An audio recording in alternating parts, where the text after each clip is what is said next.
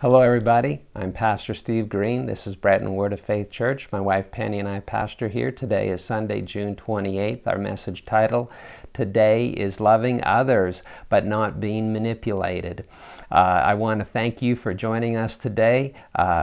Your presence makes all the difference in the world, and I believe that together it's going to be a very profitable time for us. I'm excited about the message today. It's a message that is critical to our lives. It has a big impact upon our experience, upon how well we do on the earth, and it's also a subject that hasn't always been easy for me, at least, to articulate, to explain plainly, and I believe we can explain it plainly now, and therefore I'm excited about it. The main thought that we've been following for the last few weeks is that each one of us has been given a responsibility in life. It's our reason for being. It's the cause that we live for.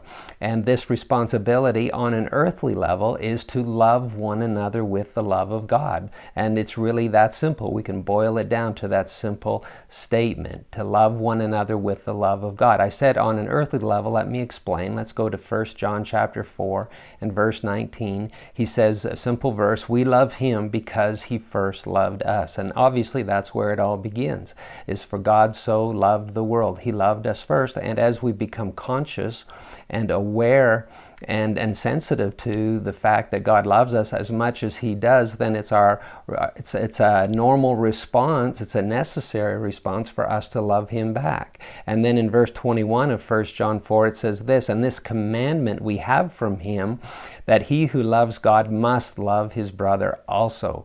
And so we love him because he first loved us, and a primary way we demonstrate our love for him is we love our brother. And so we have a vertical component to the love of God, and we have a horizontal component to the love of God. I'm talking about the love of God coming out of us. Is the vertical component is us loving God because he first loved us. The horizontal component is loving one another. And so as we read through the scriptures, what we see throughout the New Testament is our basic earthly commitment described for us. And what that is over and over again, as we've said, is we're being exhorted to love one another. That's our earthly responsibility. So as we fulfill that responsibility, there's two main consequences. Number one is that we fulfill our earthly ministry. We're good ministers to other people. And number two is that things go well for us on the earth. We're blessed. This is part of what we call salvation. And so obviously this is something that's of a major interest to us, because this is going to be the summary of our life. It's going to describe, did we do it? Did we understand it? Did we get it? And so obviously we want to be able to say yes to all of those different things. Now there's a complicating factor. It's a major complicating factor. We've been talking about boundaries, and one of the key aspects to boundaries is it's human nature to want to interfere in another person's area of responsibility. The reason that is because of, according to the Bible, it's because of ungodly desires. It's because of fears. So there's this tendency, it's a common one.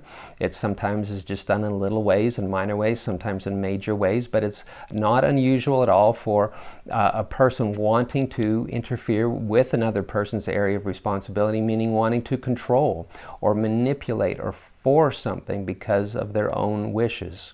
And so there's going to be two main responses that we can, two main inappropriate responses that we can give to that. One would be to step back. One would be to disengage from such a person.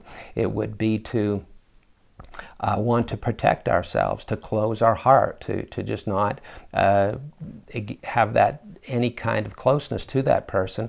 And although that might be effective in prohibiting them from controlling us, it's very ineffective as far as us fulfilling our responsibility to love that person. So then our calling to be a good minister is being frustrated, and our calling to enjoy the life and the blessings of God is also being frustrated. It's like that needle that we sometimes use to illustrate, a needle on a dial that really needs to be pointing upward, and where upward indicates that we're getting it exactly right. But the problem is we can miss it one way or we can miss it the other way. The first way is, as we've just described, is by withdrawing, of by disengaging. But another way to miss it is to go too far and to overshoot the mark, and that is to have an open heart, to want to love another person, but because of our open-heartedness and perhaps not being as wise as we should, we make ourselves vulnerable to other people's manipulations. And that is just as ineffective as the first way. In that, if we do that, then we're being frustrated both ways again. We're not fulfilling our ministry, we're not ministering to people effectively, and also we're not being blessed as both God and we wish to be blessed. So there has to be a way for us to be open-hearted, to be true lovers of people, and at the same time not to be manipulated, not to allow ourselves to be manipulated. That's not in our best interest. It's also not in the other person's best interest. So that's the subject that we're going to be looking at today, and that's the one, like I say, I'm excited about it. Before we go any further though, I want to share some quick announcements. If you wish to give an offering today, we appreciate that. We are glad for your generosity. It makes a big difference. The most common way that people give is by email money transfer. Our address for that is donation@bwofc.com. There's also a link on our website for giving by credit card. We want to draw your attention to our refresh messages. They've switched a little bit. We now have still 3 a week, 5 minutes each, but now Wednesday, Thursday, and Friday. As you know, they take a key point from Sunday's message and bring it back to your memory and refresh it to your memory for the purpose of knowing it and doing it and being blessed. We invite you to subscribe to our YouTube channel, to like our Facebook page, to share this broadcast on Facebook. For those wishing to be physically present with us, we invite you to do that on Sunday mornings. And just to let you know what's going on, if you haven't been back recently, is we're disinfecting commonly touched surfaces rather. We have hand sanitizer, we have a station there, we have face masks if you would like one. We ask that you observe physical distancing, and we also ask that if you're not feeling well, perhaps sniffles, a cough, anything like that, then please enjoy the service from home, and all of it just in an attitude of love toward each other. Okay, let's pray. Father, in Jesus' name, I pray that you would help me to speak this plainly and clearly and boldly as it needs to be spoken, that you would help all of us to be of a ready mind and an understanding heart and to grasp it quickly and to grasp it deeply, Father God. Help us to be excellent at doing it and bringing glory to you in Jesus' name. Amen. All right, love and fear are adversaries. Going back to the very beginning, many of you are familiar, Genesis chapter 3, verses 8 to 10. Adam and Eve, they heard the sound of the Lord God walking in the garden in the cool of the day, and Adam and his wife hid themselves from the presence of the Lord God among the trees of the garden. So Adam and Eve are hiding behind trees. Now, verse 9, then the Lord God called to Adam and said to him, "Where are you?" And so he said, "I heard your voice in the garden, and I was afraid because I was naked, and I hid myself." So they were hiding because they were afraid. They had sinned and they had fallen, and it was this original sin, and having died spiritually, Adam and Eve eventually died physically also, but in the first place they died spiritually. And so we read in Romans 5 and verse 12, "Therefore, just as through one man sin entered the world, and death through sin, and thus death spread to all men." That would include physical death, but first and foremost it's speaking of spiritual death. And we just read back in Genesis chapter 3, a primary characteristic of spiritual death, being disconnected from God, of being dead to God, is having a fear, being fearful of God and fearful of life in general. It says, "And thus death spread to all men because all sinned." So now fear is human nature. That's a sad fact. It's an unfortunate fact. None of us would want that to be true, but we need to face the fact that it is true. Therefore, fear can thread its way through our relationships. A heart motivation for developing friendly, outwardly friendly relationships may be various fears. Fear of harm, we don't wish to be hurt. Fear of lack, of not having the various things that we need. Fear of rejection by people. fear of failure in life. And because of various fears, such as the ones we just mentioned, we can be prompted to want to be nice to people, to create an environment, a friendly environment around us that compensates for our fears. But this is, although we're being friendly, which is good, it's not the right heart motivation. It's being motivated by fear. This is, again, not an uncommon thing. It's human nature. So the Word of God is the cure for this situation. The Word of God cleanses our heart when we believe it, when we act upon it. The Word of God cleanses our heart, and therefore it also cleanses our motivations. Let's read a couple of scriptures on this. 1 John 2 and verse 5. But whoever keeps His Word, we're talking about the fact that the Word of God is the cure for our natural and tendencies to some degree, maybe a little, maybe a lot, but it's a natural tendency to have fear wind its way into our lives, into our relationships. The way that we cure ourselves from that is by the Word of God. So again, 1 John 2:5, but whoever keeps His Word, truly the love of God is perfected in him. So as we learn the Word of God, as we practice it, as we do it, as we get better at it, then the love of God is being perfected in us. And then 1 John 4:18, this is a verse that we love. You've heard it before. There is no fear in love, but perfect love casts out fear. So that perfect love is, first of all, God's perfect love toward us, but not just that. We love Him because He first loved us. But this perfect love is referring primarily to how we then love one another. And the fact that it's being called perfect love is referring to our ability to develop it, to grow in it, to become better at it, to perfect it. And as we are perfected in the love of God, in our love walk, in our behavior toward other people, the impact of that love walk is that it eliminates fear from our heart. And now we're being motivated by love toward other people. A lot of times it'll look very similar on the outside, but rather now, instead of being motivated by fear, we're being motivated by love to care for other people. Perfect love casts out fear. We can talk about love all day long, and the world does talk a good talk. But if we're still under the grip of fear, then the talk really isn't producing any of the results that we want in life. So let's look at a couple of scriptures, examples of fear and love colliding. In 1 Corinthians chapter 13, verse 5, this is from the Amplified Version. This is the second half of verse 5. Love, God's love in us, does not insist on its own rights or its own way, for it is not self-seeking. It is not touchy or fretful or resentful. It takes no account of the evil done to it. It pays no attention to a suffered wrong. Now, taking no account of evil done to us does not mean that we don't notice that evil is being done, but rather it means that we do not repay evil for evil. We take no account of the evil done to us. So the reason we're reading that particular scripture, and the one that's going to follow it here in just a moment, is because this is where love and fear collide. This scripture and the next one, these scriptures are talking about love, what love will do, what love won't do. Love takes no account of the evil done to it, pays no attention to a suffered wrong. It does not insist on its own rights or its own way. And so one response of fear to that would be that can't work. That's too hard, for one thing. It's unnatural, it's impractical. It will not produce the results I want. It'll just make me vulnerable to other people's evil intentions. I'll be naive. I'll be a sitting duck. I'm going to be taken advantage of.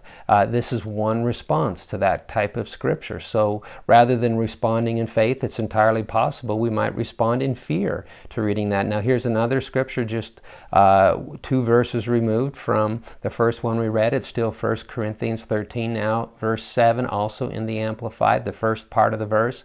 Love bears up under anything and everything that comes. Love is ever ready to believe the best of every person. There again, that's extremely challenging. Ever ready to believe the best. Life may have taught us some harsh lessons. I'm sure it has, all of us. We've been through numerous experiences, many of them unpleasant, not all of them very loving. People, I imagine it's been countless number of times you have not been loved very well.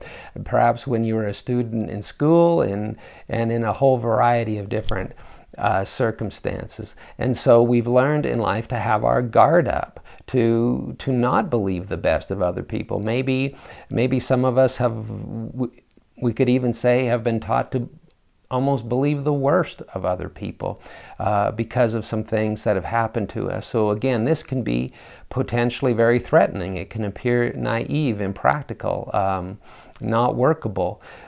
So one way that fear can impact our response to these verses is to cause us to back off, is we object to it. We're not going to do it. No way.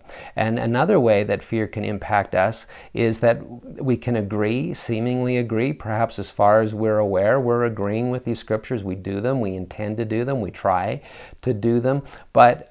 But we're, again, making ourselves too vulnerable and unwittingly, unwisely exposing ourselves to the evil intentions and to the manipulations, to the controlling devices of other people, and it just results in harm. And this is really continuing in fear. It is not a response of faith, but it is we mentioned earlier, the different types of fear: fear of rejection, fear of harm, fear of lack. And if we think that we're following the scriptures, but we're still yielding to fears, we don't want the person to discard us, we don't want them to not like us, we don't want them to reject us. And so we're being cooperative. We might feel like we're loving according to the Word of God, but it really isn't. We're not hitting the target. We're not hitting the bullseye on that. So here's where we're getting right to where the rubber hits the road. This is the exciting part. This is where I believe we can make a clear distinction of what love is and how love works and how we avoid the pitfalls. And we do it through the perspective of boundaries, which we've been talking about for several weeks. We won't go through all the details of it. But through boundaries, we understand that each one of us has a property. We're comparing relationships with other people to being a property owner. And if I have a relationship with somebody, they're the person in our illustration who's adjacent to us. They have their property, I have mine. And there's a boundary line between it. We need to be aware of and observe the boundary line. And our responsibility, or the plot that I stand on, the part that I live on, is my responsibility to love people according to the Word of God. And so as I'm intent upon doing that, as I'm busy doing that, I'm fulfilling my basic calling in life. Now, if other people are trying to control or manipulate or force us into doing things according to their wishes, that they would wish us to be a planet in their solar system revolving around their sun, or we could say marching, to the beat of their drum, if that's what people wish to do, and they're using, either consciously or unconsciously, they're using techniques in order to get us to do that, that in effect is not us fulfilling our, if we were to respond to that, that is not us fulfilling our responsibility, but that instead is a boundary violation. They're not helping us fulfill our responsibility, but they are overstepping their boundaries. They're interfering with our responsibility. Now, this can be tricky because the thing that God is asking us to do, obviously, is to love people. And what do other people want? Generally speaking, perhaps in a distorted way, but generally speaking, what other people want is for us to love them. And so they might try to be pulling that out of us, maybe extorting us, using whatever method they can to get us to love them. So on the surface, it might appear, where's the contradiction? God wants us to love them. They want us to love them. It's all the same thing, except it's not the same thing. In fact, at times it can be wildly different. The motivation is different. Some of the actions may look the same, but they really are as different as black and white in many cases. And so we need to be able to see that our motive is not the manipulations of people, but it is rather the love of God that is compelling us to do what we do. So let's give some examples of what we're talking about. Examples of loving people versus being controlled by them, and what the difference is. So right from the Bible, James chapter 2, verses 15 to 16. If a brother or sister is naked and destitute of daily food, and one of you says to them, "Depart in peace, be warmed and filled," but you do not give them the things which are needed for the body, what does it profit? So James is teaching us to be ready to give, to be ready to help. If somebody needed clothing to be warm, and we had extra clothing, it would be appropriate for us to help them. If they were hungry and they needed food and we had extra food, it would be very appropriate and necessary for us to help feed them. That is what James is teaching us. That's part of what love is. That's part of what faith is helping one another. Now, 2 Thessalonians chapter 3 verses 10 to 12 reads like this, "For even when we were with you," this is Paul speaking, "we commanded you this, that if anyone will not work, neither shall he eat." Now this is again where it could be a little tricky. I don't believe it's going to be tricky at all for us. But on one hand, we're being told that we ought to share our food. And now on the other hand, we're being told that if a person will not work, then he also should not eat. And it's speaking of a Christian brother or sister. In verse 11, again, 2 Thessalonians 3, "For we hear that there are some who walk among you in a disorderly manner, not working at all, but are busybodies." In other words, these are people that are taking advantage of the fact that we're told to help one another. And they're deliberately not working. They could be working. They're able to work, but they're choosing not to work, and instead they're choosing to try to live off of other people. In verse 12, Paul says, "Now those who are such we command and exhort through our Lord Jesus Christ that they work in quietness and they eat their own bread and not other people's bread." And so there's two sides to the coin. And obviously, both sides are true. It is true that their responsibility is to work and not to try to beg or mooch off of other people. That is their responsibility. It's our responsibility if we have a brother or sister in need to help them, but then there's going to be a point where if it appears that they are deliberately taking advantage of us, then there comes a time for us to not help them anymore. But rather, we help them in this way by kindly and gently, but truthfully saying to them that they need to work, and if they don't work, then they shouldn't eat. Now that would be love. That may sound like it's strong, but here's part of what love is. It's a major part of what love is we understand that we cannot do other people's responsibility for them. We cannot take responsibility for other people. And in order for whoever this person is, in order for them to fulfill their calling in life, in order for them to be blessed, in order for them to be successful, they are going to have to fulfill their own responsibility. And love will find a way to effectively as possible say that to them. And we will not be enabling them or supporting them in a self-destructive lifestyle. So both sides of the coin are true. Do we love other people? Yes. Should they manipulate us? No. Should we permit them to manipulate us? No. Is it loving to remind them of their responsibility in life? Yes, it definitely is, because that's the only way they're going to be successful. So that's example number one. Let's look at another example similar. Talking about ministering to the destitute, people who may be without clothing or may adequate clothing, or people who may be without adequate food. I'm thinking of sometimes inner cities. It doesn't have to be inner cities. In our town of Breton, we have a church that has a food bank. We don't have it, but they do. And I think I'll explain as we go the reason why.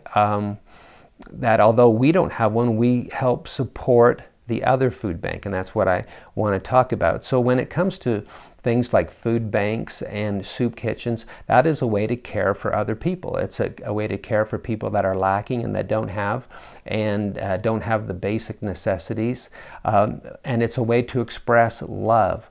But if we are providing food in a food bank, or we're providing soup or a lunch in a kitchen, then that is not, there's no degree of manipulation in that. It's just a service we're providing. It's a care from one human being to another. It's a blessing. It's a benefit. It's a good thing. But it's done on the terms of the organization that's giving the benefit. And so it's going to be according to the rules. It's going to be in such and such a location. If it's a meal being served, it's going to be between this hour and that hour. There's going to have to be certain behavior. You can't be fighting with the other people that are going to be eating there. And so it's being delivered on the terms of the organization that is delivering the benefit. Now, as opposed to that, we could have panhandling. And I want to be clear, I'm not trying to say whether you should or shouldn't give a small amount to somebody who's panhandling. I just don't view that as my decision to make for you. But what I do want to do is be presenting some of the issues to you. So panhandling is a little different. It's probably asking for money. Now, money can be used for a multitude of different purposes. It's maybe more desired than a meal on the part of the person who's lacking, but it gives them more control, and that's a human thing, to want more control, and they're wanting for you to do it for them. And now what we have to assess is this in their best benefit? Are we being, through their pitch that they're making to us, their circumstances that we can see, are they manipulating us? And the answer may be yes. It might be that they, I think we've heard stories of people who are good at it and make a lot of money and go home and they live in comfortable circumstances, and it's just a way for them to trick other people. Now, that's not to their benefit, nor is it to ours if we're supporting that kind of a lifestyle. This is a terrible thing I'm about to say, a tragic thing, but we've heard examples. We've traveled in various third world countries and certainly come across many people that are begging in the streets, and sometimes they have children with them, and they have crippled children that are with them as a way of indicating their neediness and to try to extract sympathy from the passers-by. And we heard stories that sometimes people would actually maim their own children at a very young age, and maim them in order to help make their panhandling activities more successful.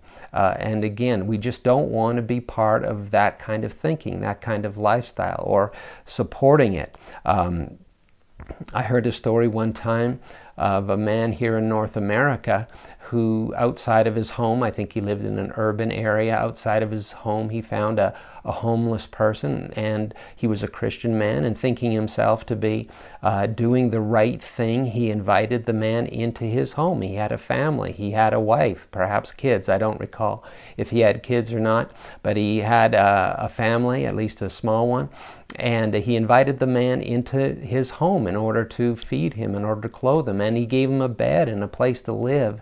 And it turned out that his wife ended up leaving before the homeless man ended up leaving. And again, was that a case of him truly loving and caring for that person, or was that a case of him failing in his ministry? So again, we need to be sharp. We need to be spiritually alert. We need to understand. I realize one thing we can do to avoid being taken advantage of is just swing too far one way, just close our heart to other people, because we don't want to be taken advantage of. But we don't need to go from one extreme to the other. We can be finding the mark. We can be hitting the mark. We can be doing what we're called to do. Let's look at another example.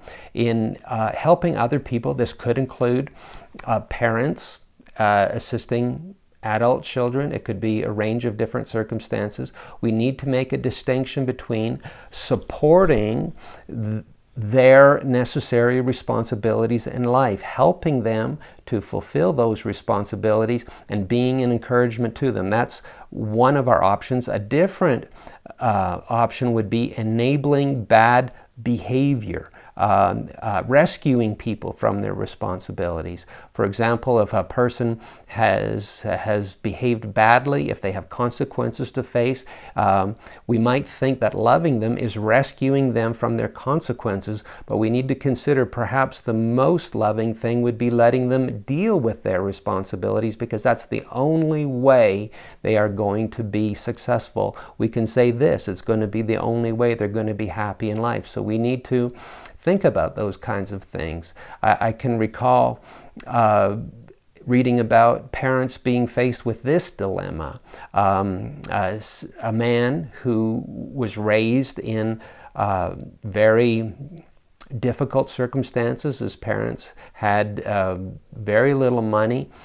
They were not able financially to help him in life at all. He needed to make his own way. He needed to work hard. He needed to get his own training. He did all of that, and this particular man made, financially speaking, a very big success of things, and he ended up doing very well, making a lot of money. And then he had children of his own. So then the dilemma was this: does he require his children to do it the way that he did it because it worked for him, therefore it would be best for them? Or is he more helpful? Does he share of the riches that he has? Very interesting. And you can see how a well-intentioned parent could go one way or the other with that question. My personal take on it is this, is that as much as the man did well with the circumstances that he faced in life, the fact is that his home now with his children, it's different than with his parents, because his parents gave him the best they had. Now he has to determine, how does he give his children the best that he has? Now he doesn't want to spoil them. He doesn't want to train them to be irresponsible. But on the other hand, is it his responsibility to take what he has and to help them? I believe it is. I'm not telling him what to do, what he should or shouldn't do. That's his decision to make. I'm saying it's certainly an opportunity, but you would have to be wise as to whether you're helping people to successfully address their responsibilities or whether you're helping people to avoid their responsibilities. There's slightly different circumstance. I recall a family, and I don't know their history, and maybe if I understood their history more, I would understand why they did this. But their kids went to public school, and you know, not always perfectly behaved, occasionally in trouble, sometimes in the principal's office, sometimes the parents were called in, and these particular parents would always side with their children against the principal. I think my take on that is, as a parent, you would want to try to discern what happened, get the facts.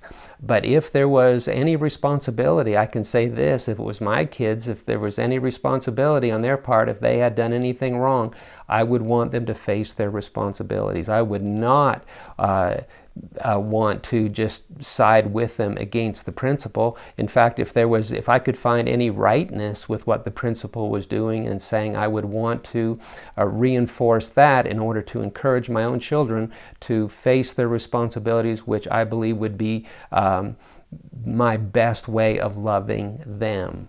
Let's continue.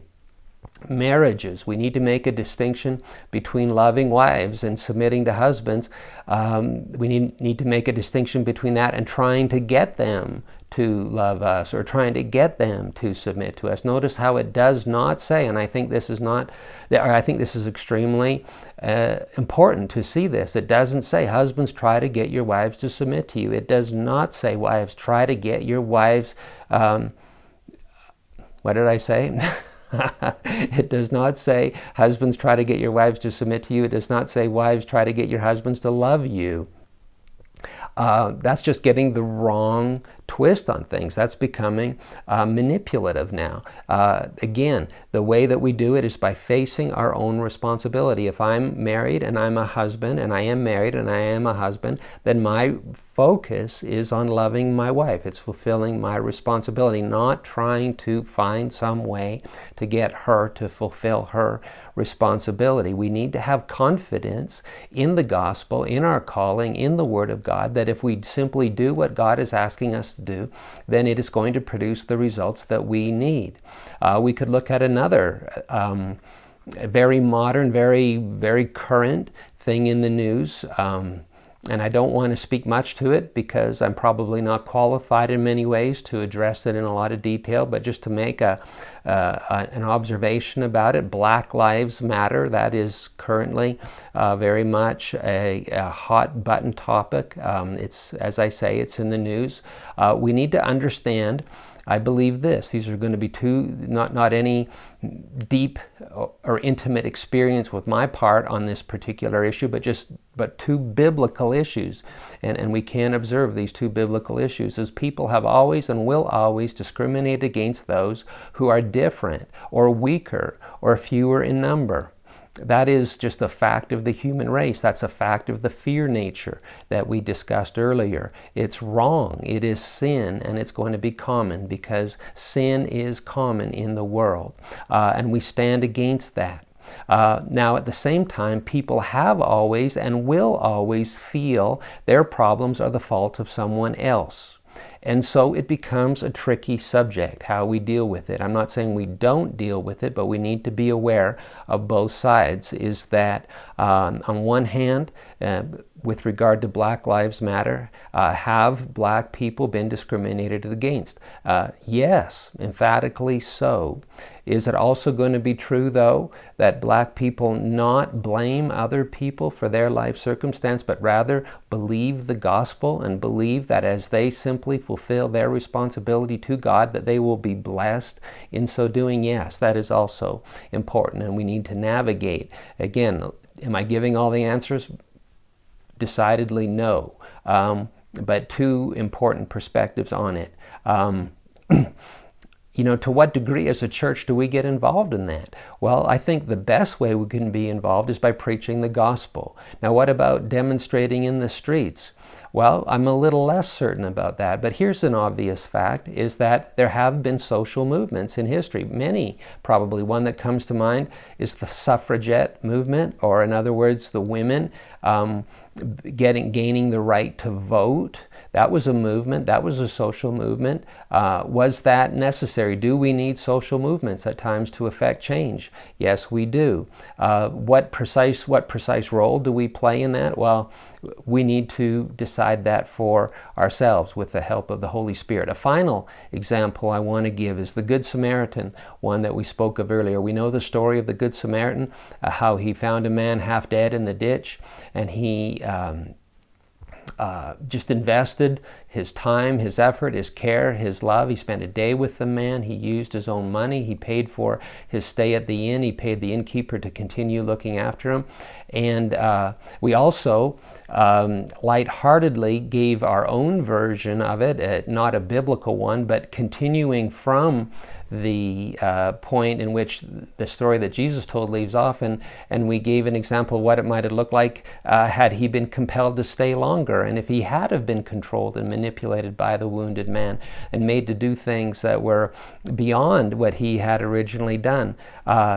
And so comparing those two things, what he did, what Jesus said he did, was sufficient. He did not need to do more. What he did was truly loving that man. He was being a good neighbor to him, which is what Jesus was describing.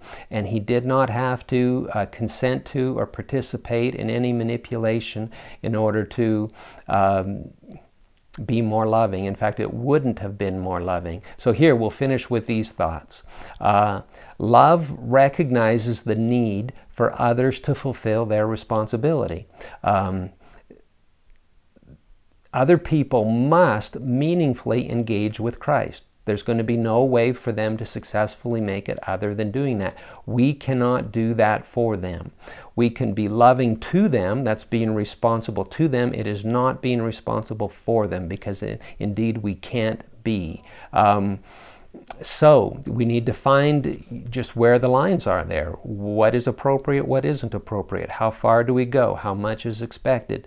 Again, with the Good Samaritan, there was a certain amount that was expected that Jesus told us about. Beyond that, it was not expected. We need to find that out in our relationships. Where does love begin? Where does it end? Where does manipulation start? Where does it end? We need to have confidence that the gospel works for us, so that if all we do is what Jesus told us to do, is that things will work well, we'll be successful, we'll be blessed, and we don't need to resort to manipulating or being manipulated. We can do successfully those two scriptures we read earlier in 1 Corinthians 13. We can take no account of the evil done to us. We can pay no attention to a suffered wrong, and we can do it in a manner where we don't get taken advantage of. We can believe the best of every person and do it in a manner where we don't get taken advantage of. So that is my wish for all of us, that we would all be successful, that we would all be wise, that we would all understand the scriptures, that we would do well, that we would be able in the complexities of our own personal lives to be able to sort through these issues. I trust that I did a good job today. If I didn't quite do as good a job as I could have or should have, I trust the Holy Spirit will help all of us to work through these different issues and be successful at it. I know regardless of how good a job I did with the help of the Holy Spirit today, that's always going to be necessary. We're going to need the Holy Spirit with us 24 hours a day helping us. And let's pray about it. Father, in Jesus' name, I pray for everybody under the sound of my voice, that you would help us all. I'm including myself in this prayer, that you would help us all to be wise according to the scriptures and to be true lovers of other people, and to also be like Jesus, where we understand that men don't always have good motives for what they do, and to be careful about that. We thank you for helping us. In Jesus' name, amen. Thank you for joining us again today. Have a great week, everybody.